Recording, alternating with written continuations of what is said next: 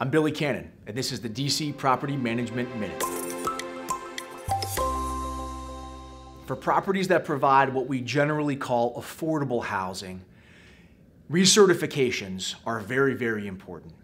A recertification, of course, is an annual event usually where a tenant has to come to the management office and provide a certification of how much income the household is earning in order to make sure that that tenant and that household still qualify to reside at your affordable property.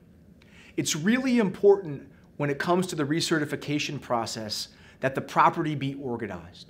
The property should be issuing its own set of notices to each household at 120, 90, 60, and 30 days before the recertification is due.